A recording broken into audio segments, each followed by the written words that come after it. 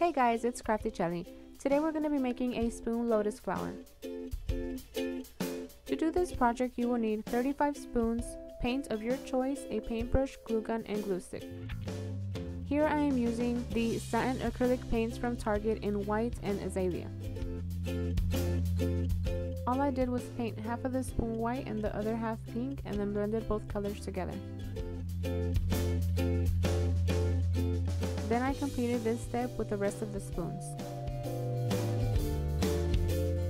After I let the spoons dry, I broke off the handles to all of the spoons.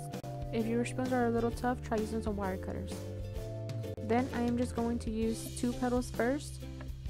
I put them together and wherever they were touching, I put some hot glue.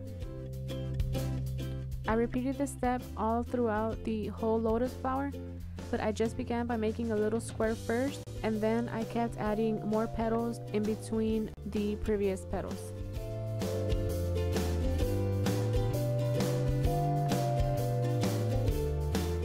I repeated this step up until the flower was getting too big, so then I ended up rounding out the lotus flower. So all I did was just keep adding the spoons throughout the flower in a circular pattern.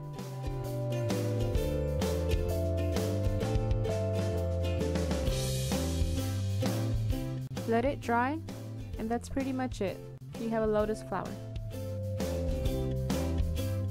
I hope you enjoyed this video, and thank you so much for watching.